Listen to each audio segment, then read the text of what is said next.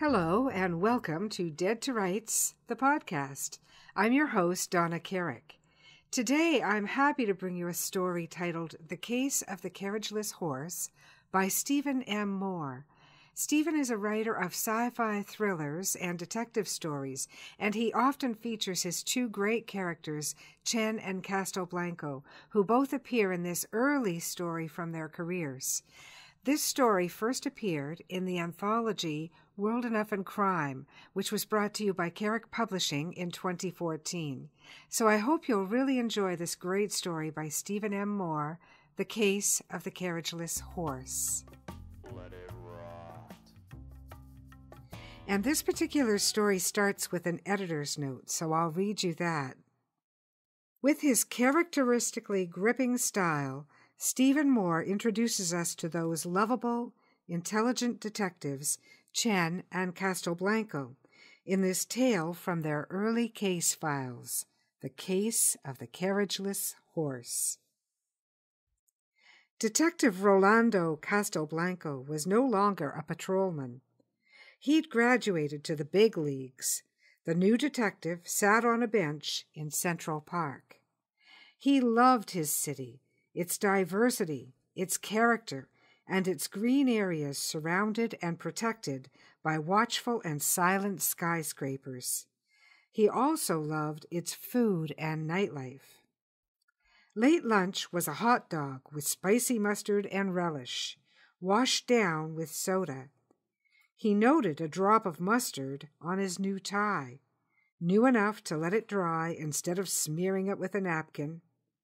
Taking care of multiple uniforms had been bad enough, but new shoes, slacks, sports coats, and tie had set him back to the point that lunch from a street cart was the only option until next paycheck. What had Al Dempsey said about his promotion? "You'll be so rich, kid, you'll think you own the city." Yeah, sure. At least maybe his shoes would last longer because he didn't have to walk a beat. He smiled. Al was an institution. He hoped he'd learn a lot from him. He was about to down the last two bites when he spotted the horse. He didn't know too much about horses, but he loved the ones in Central Park. Who wouldn't? Kids, tourists, and romantics loved them, in spite of that classic Seinfeld episode.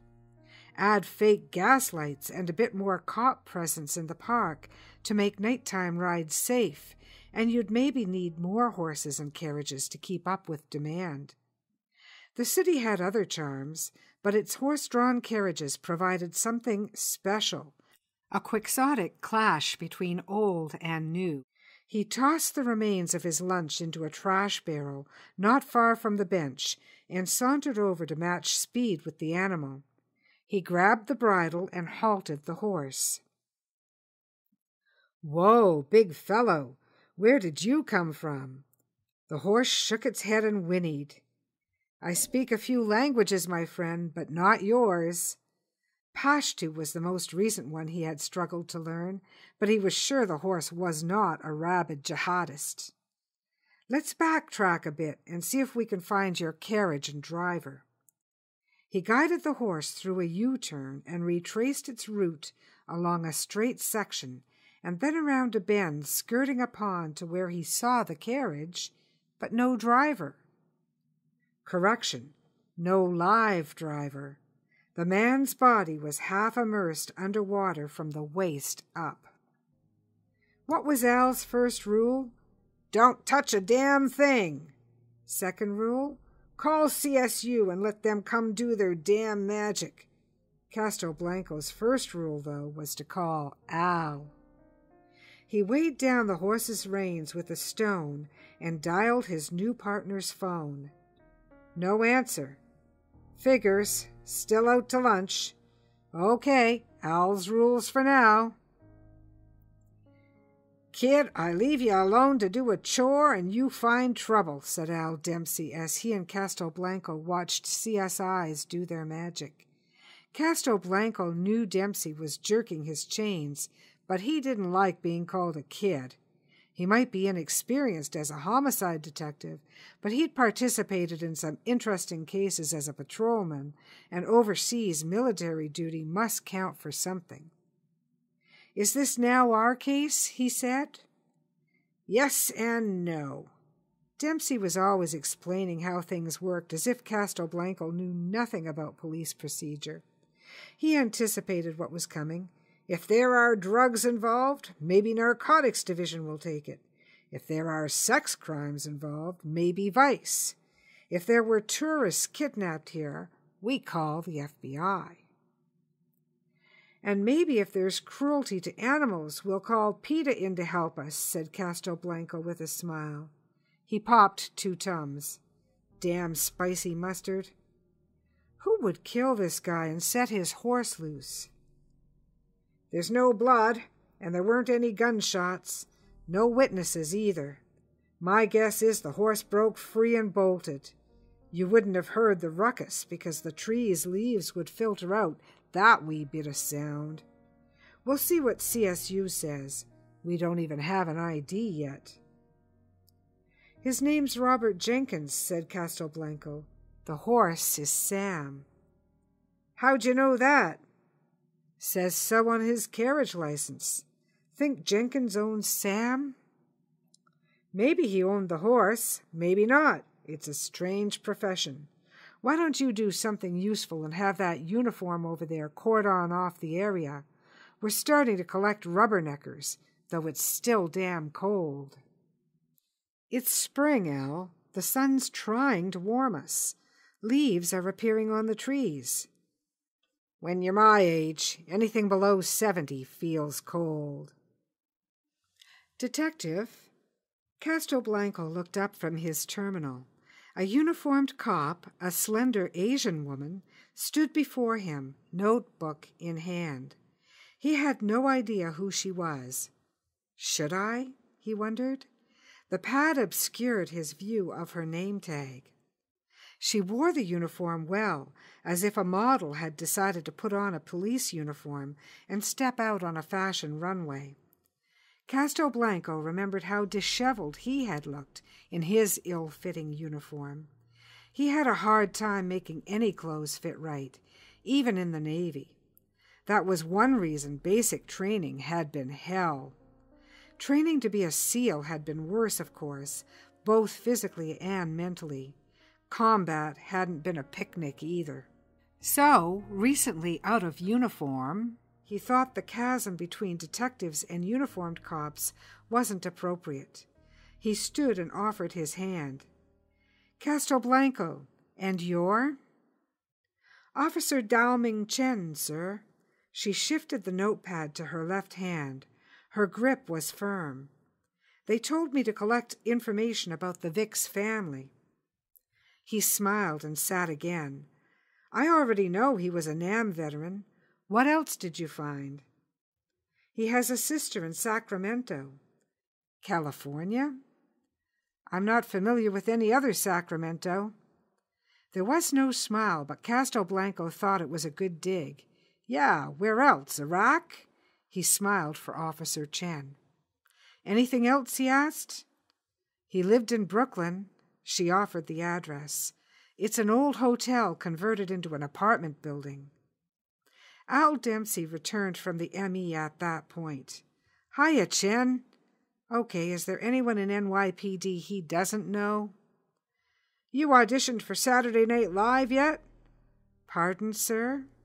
"Don't sir me, my Asian beauty, who never smiles at my jokes. Are you flirting with my new partner?" "No, sir." "Then get the hell out of here. Rolly and I need to take care of business." After she left, Dempsey handed Castelblanco a piece of paper with a string of numbers, some numbers with 1 digit, others with 2. "What do you make of that?" Castelblanco shrugged. "You first." "I'll give you a hint. They're from a Chinese fortune cookie. Too bad Chen just left." The rookie detective frowned. Dempsey was old school. Political correctness meant voting for the candidate anointed by the union. "If I had to guess, I'd say he used those numbers to play the lottery and kept the fortune to check them against results. Dempsey thought a few beats. That's as good an idea as any. I guess that wouldn't have anything to do with the murder. I wouldn't discount it. Suppose he played and won, and someone else knew. They'd be looking for the lottery ticket, said Dempsey. He thought some more. Worth checking out. He looked at his watch. You live in Brooklyn. Go visit the Vic's apartment and then go home.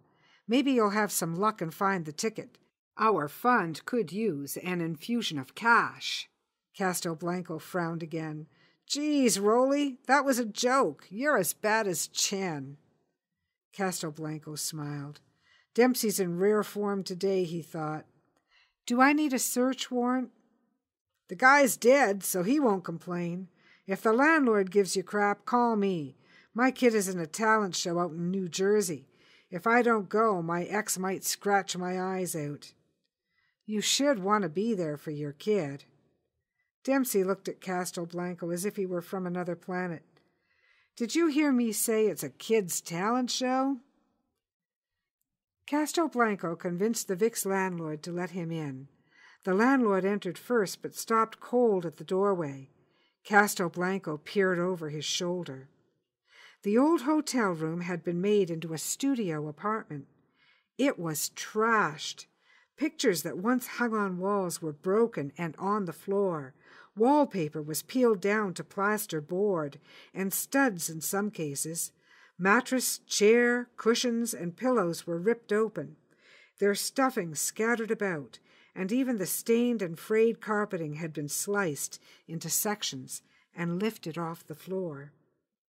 Someone was looking for something, said Castelblanco. Brilliant deduction, detective. Who's going to pay for all this? Not the Vic's insurance, I'd bet. He probably doesn't have any. Well, I have a huge deductible, said the landlord. I'm going to have to raise rents to cover the repairs. How much does a room like this go for? The landlord told him. Castelblanco was surprised it was so exorbitant. No rent control here. I passed the intel on to the New York Lottery, said Castelblanco the next morning, while giving Dempsey an update. They'll check to see if they sold a ticket with those numbers and whether it's a winner. Right now, I can't think of anything else to do. CSU says whoever ransacked the apartment must have used booties and rubber gloves. Real pros. I'm going to give the sister in California a toot as soon as it's a decent hour out there, said Dempsey. Why don't you take a look at where that guy kept his horse and carriage? Those drivers spend a lot of time with their steeds. Maybe you'll find something. Yeah, I can imagine, said Castelblanco, and I have new shoes. Dempsey smiled. Just part of the initiation, kid. Castelblanco patted the horse.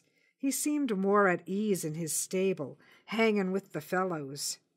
Well, Sam, I'll bet you know all old Bob Jenkins' secrets, right? The horse snorted. Yeah, I agree. It's pretty ripe in here. In front of the stable there was a storage bin. The lock had been smashed, but he couldn't tell when.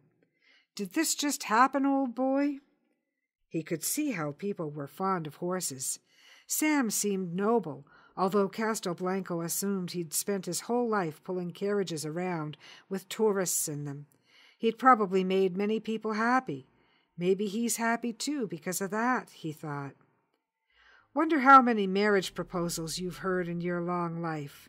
The horse looked at the detective with soulful eyes. I bet you miss old Bob.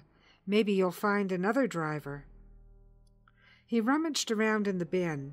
It was filled with broken harnesses, tools to repair them, and spare parts for the carriage, but without any tools for that. There was also a thick, heavy book. He pulled it out and dusted it off. The collected works of William Shakespeare, he read. Maybe there's more to old Jenkins than being a lonely old Vietnam veteran. What do you think, Sam? The horse eyed him. He opened the book. The center had been removed, and the space was filled by an old pistol. It looked Russian. He knew veterans brought souvenirs back from overseas. He had done it too.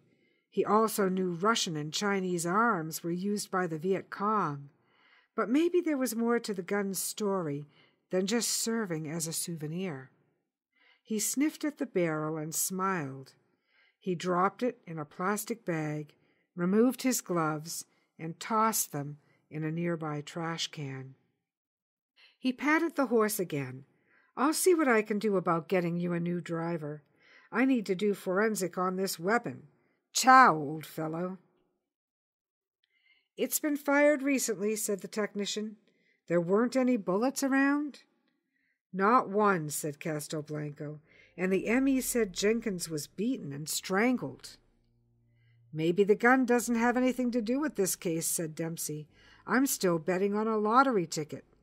What other motive can there be?" he thought. "What's all this other stuff in the report?" said Castelblanco. "GSR," the ME said, referring to gunshot residue. "Traces of mucus and saliva, too. Maybe the horses?" "It's not human?" said Dempsey. "No, definitely not human." "Can we test it to make sure it's the horses?" said Castelblanco. "Don't waste the man's time," said Dempsey with a growl. "The Vic was around horses. Whatever he used the gun for, maybe to shoot a stable rat, the horse slobbered over it afterward, right?" "If you say so," the technician said, with a smile for Dempsey followed by a raised eyebrow for Castelblanco. "We can confirm whether the traces belong to the old man's horse. If they don't, it's anyone's guess." After the technician left, Castelblanco perched on the edge of his desk. He shared it with 3 other detectives on different shifts, but thought they wouldn't mind if he dusted a bit. "Did you talk to the sister?" "Pretty much estranged. She was against the war, and they never talked after he went over. Their last conversation was a fight about that, in fact. She's filled with remorse now. That damn war almost tore this country apart. I guess it did the same to some families. She understood why he was close to horses, said he always loved animals, wanted to be a veterinarian." Dempsey smoothed what hair he had left back over his balding head. "Any luck with the lottery?" "Those numbers correspond to a minor winner, a $1 million prize," said Castelblanco, "sold in Brooklyn at a convenience store near the Vic's apartment. No one has come forward to claim the prize." "Because they haven't found the ticket," said Dempsey. "If anyone does come forward, we'll have Jenkins' murderer. If not, ticket's still not found. We have to wait. Let's work on some other cases." A week later, Castelblanco was sitting on the same bench, eating pastrami on rye with spicy mustard, this time with hot coffee. A cold breeze was blowing in from the seaport. He had turned up the collar of his sports coat. Some preschool children went by, herded by parents or maybe volunteers and teachers, because some of the adults looked young.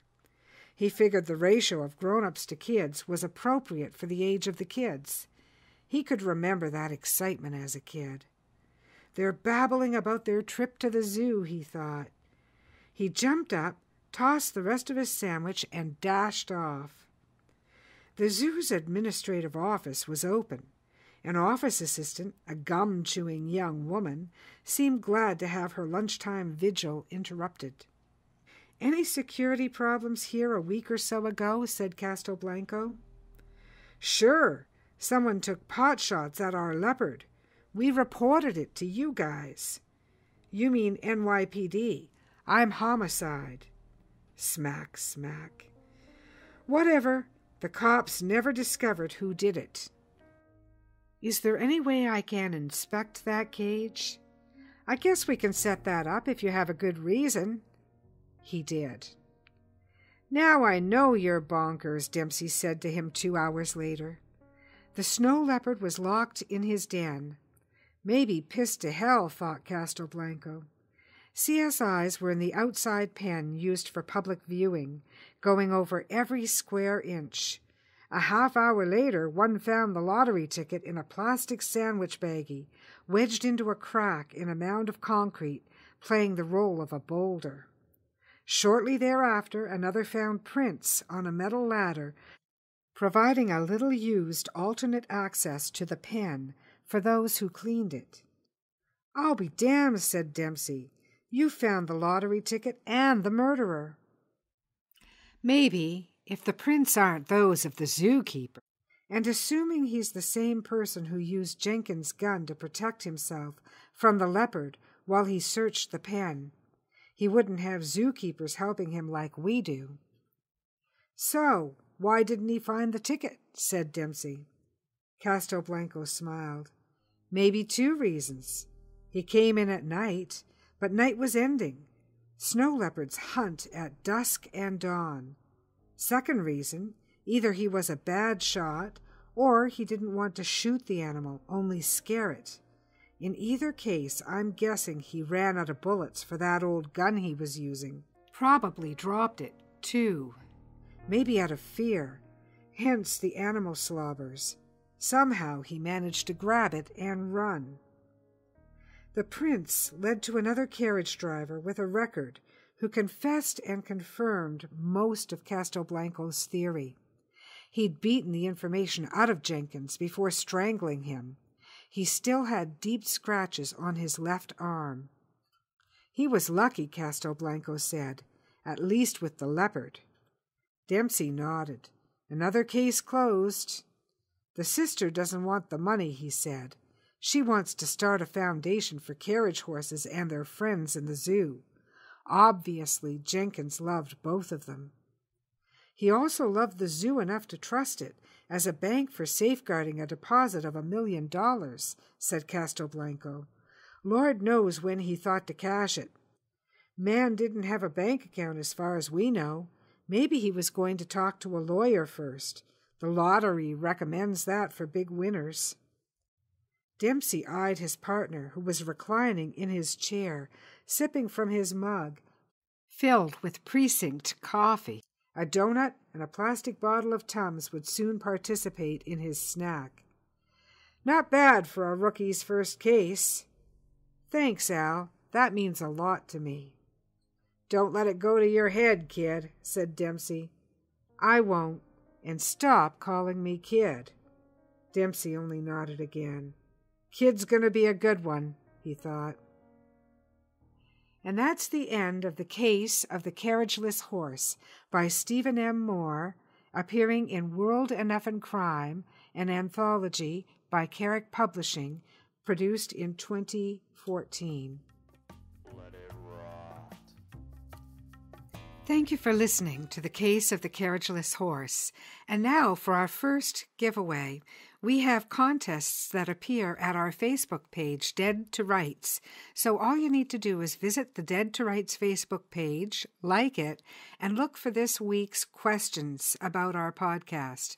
And this question relates to the characters in The Case of the Carriageless Horse.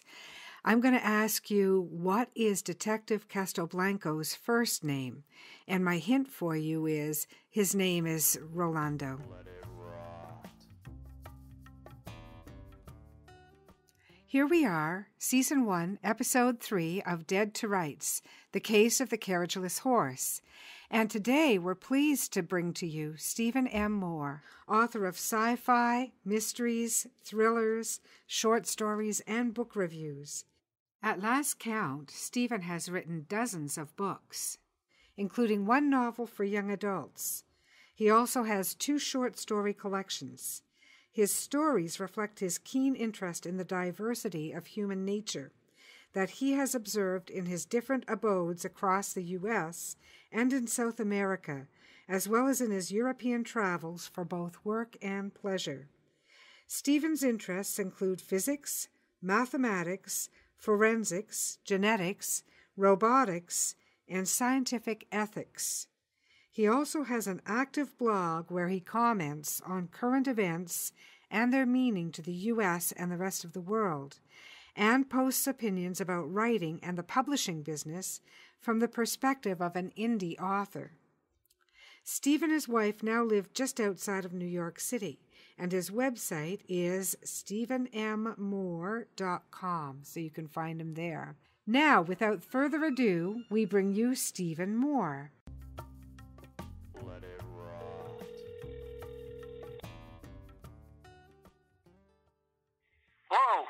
Hi, Stephen. It's Donna. How are you?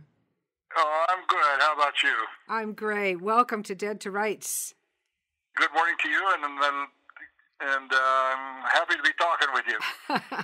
Thank you very much for agreeing to an interview. I had a few questions for you this morning that I wanted to get to. As you know, I read your story, The Case of the Carriageless Horse, for our readers today, and it brought me back to the great characters, the early days of Detectives Chin and Castelblanco, who are among my favorites of your characters. Who are a few of your favorite authors, especially those that might have influenced your writing? Well, there's a lot of them, of course. I'm a bit old-fashioned because I began to think about storytelling as a kid. I'd have to say at the top of my list is Asimov, and people know him for his sci-fi, of course, and also his popular science books. But, yes, 2001. But two of his sci-fi novels are also mysteries. He was a great fan of mysteries, and so I'm sort of, he's sort of my hero in that sense of, being a fan of mysteries and thrillers, and of course back in his day I don't think they called them thrillers, and sci-fi, so. And I love cross-genre works. I think we're doing away with the stereotypical genres of books anyway, aren't we? Everything is becoming kind of crossover. So. I see them more as just categories that, keywords you can use to describe books now. Exactly. What motivates your writing when you get up in the morning? What makes you want to sit down with your computer and start churning out words? Well, I've always loved to tell a good story. And you do. You do it very well. And maybe it's the old Irish in me, the Blarney or whatever. It's just when I was a kid and I was reading all these stories, I said, well, I can do that. Maybe not as good, of course, but and I said to myself, I can do that, and I want to do that. Well, I postponed it a little bit, but I got back to it. Yeah, it's a little bit of the Irish too, isn't it? I remember reading some when I was a kid and thinking, I love titles. I fell in love with titles, and that was a big motivator for me. Which leads me... Yeah, me too. Funny you mentioned that. I don't think writers pay enough attention to their titles, and I really sweat my titles. Would be a profane way of saying it.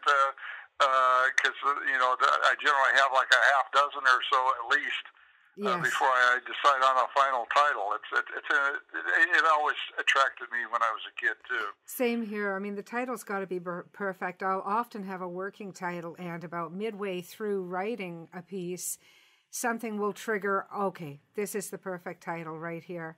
Or sometimes Alec will throw ideas out at me too, and we'll just sit and bat back and forth some title ideas until we come up with the perfect one. Oh, that's good. See, I have to have that discussion internally. I take that back. My wife has come up with some good titles. So, yeah. So where else would you look for ideas?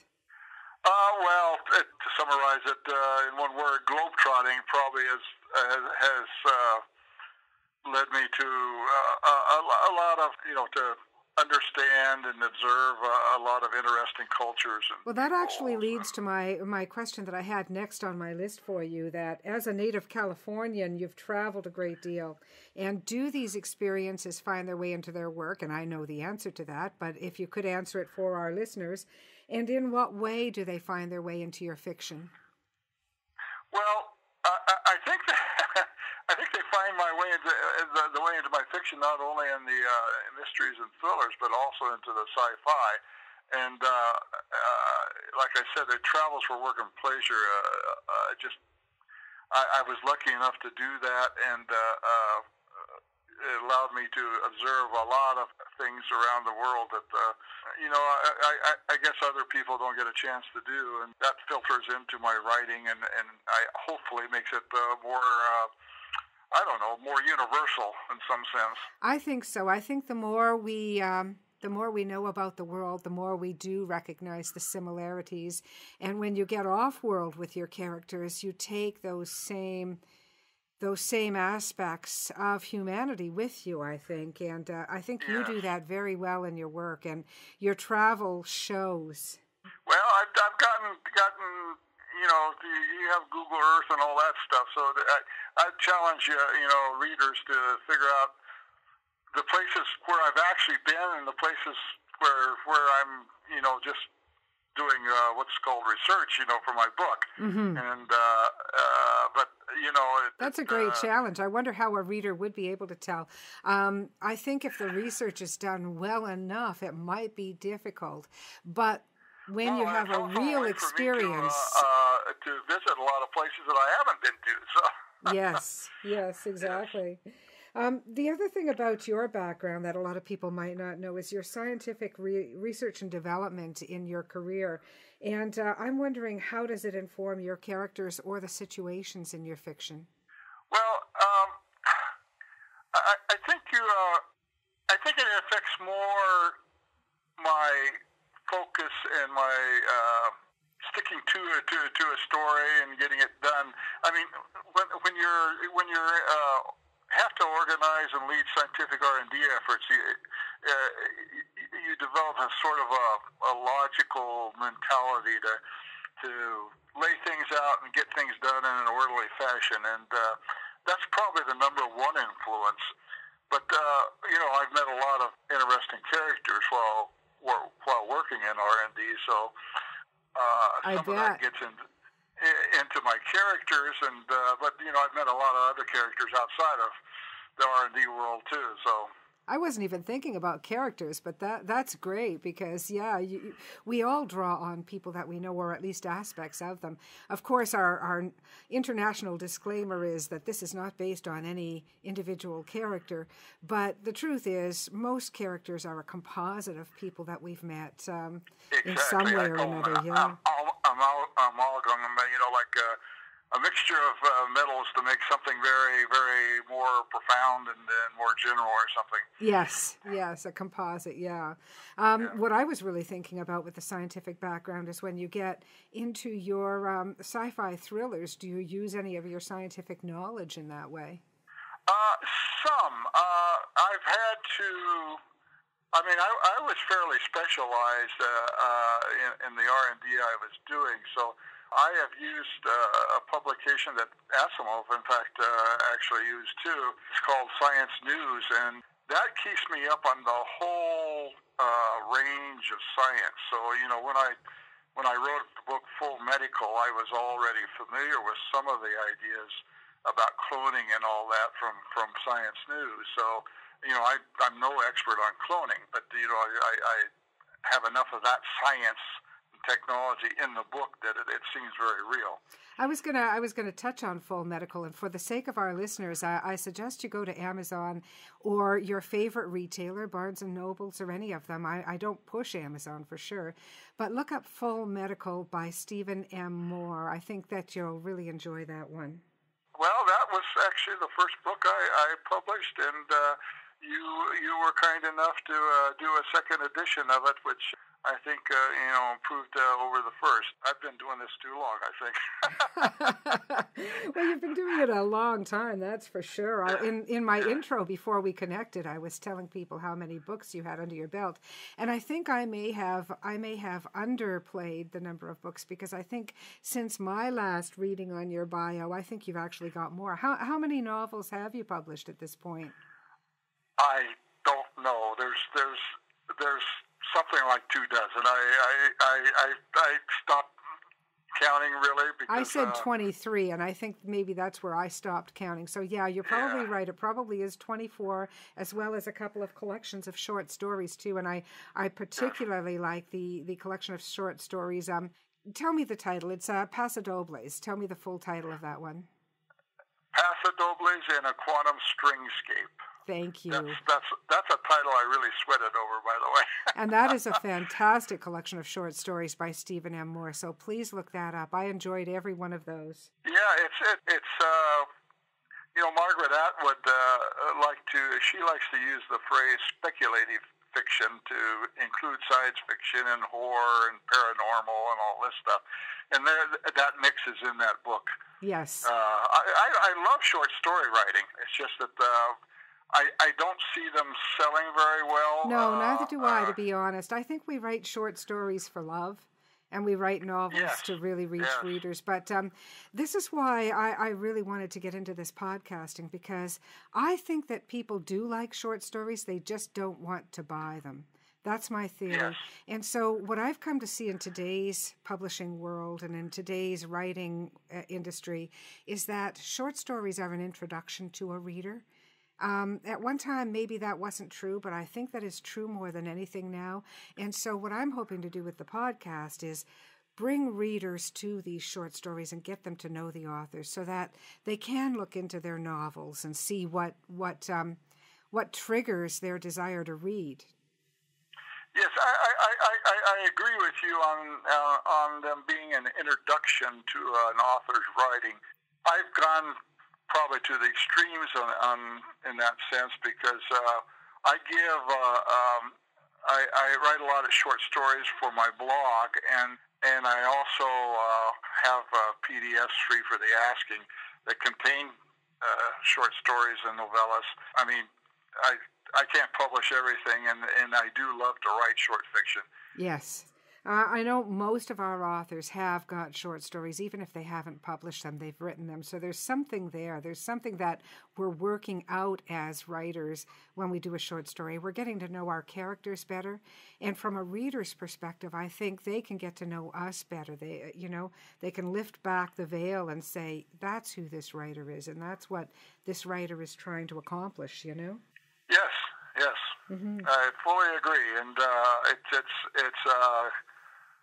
it's an evolution. That a lot of things are changing in publishing, and it's evolution that's going on. But we're blessed and cursed to be in the crux of it, aren't we? We're both blessed and cursed. Yeah. We seem to be at a crossroads, actually. One day they'll call us the pioneers, Stephen. All these things are going to shake out, I guess, in the future, and I don't know. But, the key thing here is storytelling. I think storytelling is a very necessary human element, very important to the human experience. And if we lose that, we're going to be less human. Yes, and you know what? Absolutely every author I've spoken with has made exactly that same point. Isn't that interesting?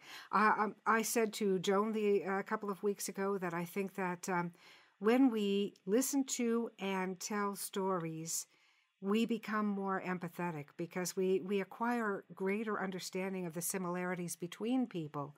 And I think that is so vital to humanity, especially in times like these. But not getting off into that whole arena, I'm going to ask you about Chenin Castelblanco and also Joe from Virginia Morgan, the Golden Years of Virginia. Oh, no, I mean Ashley Scott. She was actually the main character in Virginia Morgan. Virginia Morgan was the FBI agent that was forced to retire, shall we say. Okay. Yeah. Now, Ashley Scott had worked with Chenin Castelblanco on several cases in my detective series. And, your characters and your muses, for that matter, start getting after you. And Ashley wanted her own novel, and that's where the Golden Years of Virginia Morgan came from. And that's just a beautiful book with a gorgeous cover by Sarah Carrick. Let me give Sarah a little plug there because of all the covers she's done, I think... I have to say that 100% of my beautiful covers are hers. Of them all, I kind of think that's my favorite. I don't know whether she would agree or not, but I love the cover of the Golden Years. Appropriate, very, very telling what the story's about. Yes. Now, many of your characters are female. And one of the things I've noticed as I read your work is that you've got a very good method for getting into, well, maybe you don't even draw a distinction. I shouldn't put words in your mouth.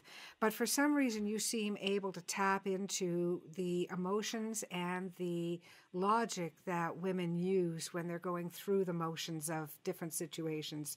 So tell me a little bit about that, how you got that understanding. Well, I've known a lot of very smart and determined women in my life. I've been married to two, actually. My first wife passed away in a car accident, and my second wife is all Irish, and they sort of taught me, if you want to say it that way, that there is no distinction. They deserve. I mean, they basically represent 50% of the human race, and exactly. I think it's 52. In fact, appreciating them, right? Yeah. And I've known quite a few in my life. I've also known quite a few, and that have suffered harassment and exploitation, and that's all too prevalent. I saw quite a bit of it in science and engineering environment, and I saw quite a bit of it when I was living in Columbia. And as a professor, when I was a professor, I resented any parent who affirmed that her or his daughter couldn't be a scientist, mathematician, or engineering because women can't do that, they would say. Mm-hmm. And my answer was, oh, yes, they can. And yet women... So, yeah. You know, I guess your first take is correct. I don't make any distinction. We're all human beings. We're going after the same thing, and it's lovely that we have two versions that can work together to go after those things. Exactly. And where there may be differences, we don't know whether they're nature or nurture, and it hardly matters. Where there are differences, yes. I think we complement each other, and I think that honestly, we all strive just to persevere in this life, and we all want to be the best selves we can be.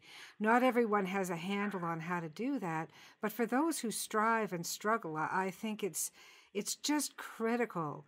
It's really critical to support rather than put the thumb down on, you know. And when I hear people say things like women and minorities, I don't even know what that means, that catch-all phrase. We are all human beings, every single one of us. And even the word minority is a misnomer, because amongst the world, when you look at the actual stats, what we refer to commonly in the Western world as minorities is ridiculous. Yes. It doesn't measure up in numbers, you know? Yes. From the sci-fi point of view, or maybe the astronauts at the International Space Station, we're all on the spaceship together, and let's make the most of it. That's right, and that was what caught the appeal in the early days of sci-fi. Sci-fi goes back such a long way, but my husband was telling me the story about how Lucille Ball actually was the one who was brave enough to back Star Trek. And look at the entire industry that's come out of Star Trek, and we're big Star Trek fans in this family. And the whole ideal that we go together in this piece of tin from world to world, representing humanity, and our differences do not supersede our similarities. Right. Mm-hmm. I think a lot of those, especially the original Star Trek, they were morality plays. They were. I'll have to put in a plug for the authors, because a lot of the authors of those plays were real science fiction writers. Mm-hmm. Yeah, later Star Treks tend to be more screenwriters, and sometimes the plots don't hang together as they should in a. No, and they have a lot of great special effects. The original ones were really taken from short stories, and the plots hung together very well. Yes, they did. That's right. I love them all for different reasons. Like the newer ones, I agree with you. They're not as plot cohesive, but they're still great fun, and the characters are just absolutely wonderful. So. That's my plug for Star Trek today. But I've got to ask you one more question, Steve, before I can let you go, because I've promised our listeners that I would ask every author for tips. And I'm not going to guide you on this one. Any tip you can give to new writers from any aspect of the industry? Okay. Well, I guess I'd rather quote first two other writers that maybe people don't know. First quote is from Cyril Connolly. He says, "Better to write for yourself and have no public than write for the public and have no self." Yes. I think that's a good thing to follow for new writers. Yes. And then one of my old English professors has a great quote that I find quite helpful in my writing. I simply kept my goal in mind and persisted. Perseverance is a large part of writing. And that's from, he's a Pulitzer Prize winner, M. Scott Momedy. He's a Native American. And he definitely offers a piece of good advice there. That's terrific. I think both of those, perseverance, absolutely. Sit down and write, and writing for yourself. The publishing process is simple. You first write a good story. That's the first thing to do. And then I think what I would advise new writers to do is don't pretend that you can, everything that you need to know to make that story public. It's good to get some professional help, editing, formatting, cover artist, yes, PR and marketing. Those are all things that most writers know nothing about. They should, even when you're doing indie work, especially when you're doing indie work, because as you know, Steve, I'm a huge proponent of let's not malign indie work. Indie work is the way of the future. I firmly believe that. We'll always have big money backers who will back the biggest of the big in our industry. That will always exist. But for the rest of us, indie is the way of today, and it's the way of the future. And I don't want to malign indie work. I want indie work to get better and better and better. And to do that, it's exactly what you said. Know what your own limitations as an author are and get help. Get help, yes, just like you would if you had a money backer. 100% DIY now in the indie world. I mean, there's too much stuff that my father was an artist, but I'm a klutz as far as art goes. Although I appreciate it, right? Mm-hmm. And Sarah comes to mind. There's people out there who know how to make a cover far better than I do. Yes, and far better than I do too. Yeah, and quite true. An author is not a marketer, right? And there's all kinds of levels of marketing that. Some are even free that professionals do, and the author should let them do it. Exactly. Can you name one that you found effective, or I won't put you on the spot? I work with the name. Anyway, I know the outfit. It's called Book Buzz. Yes, I've heard of them. .net. Yeah. Amanda,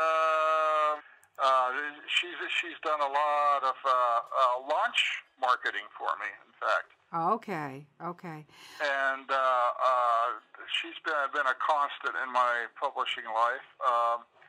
But there are all levels, and there's places like Just Kindle and all that where the author himself can type in some information and get some marketing help for a very low cost. So I don't want to really push any specific organization here, but.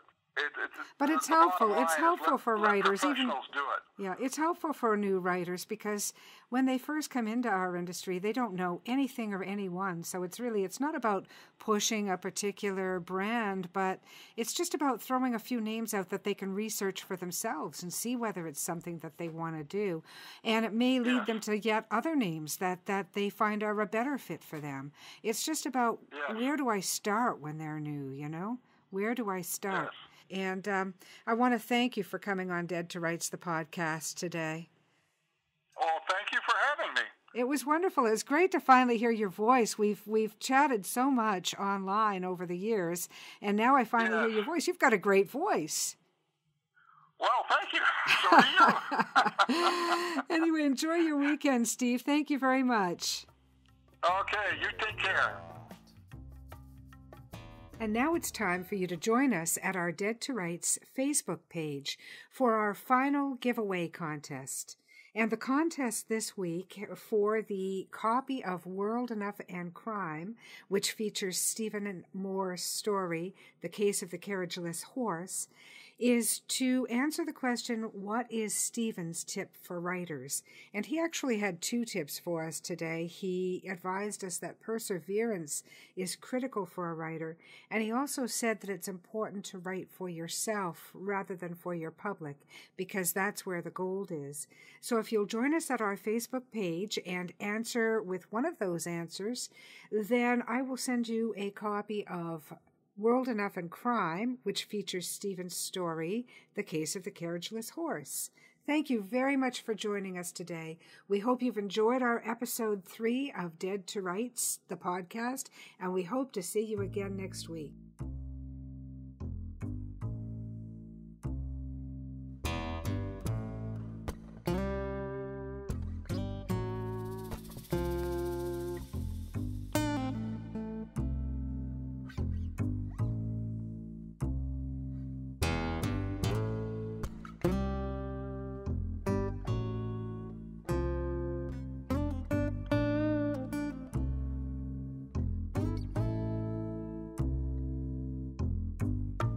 A dusty road, a man alone.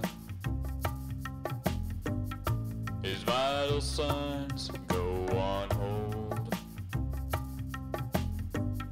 And I don't know what you've been told, but the years have turned my eyes gold. And I told you what you told me, we'd never be in the same boat for free. Yet it rides, let it rock.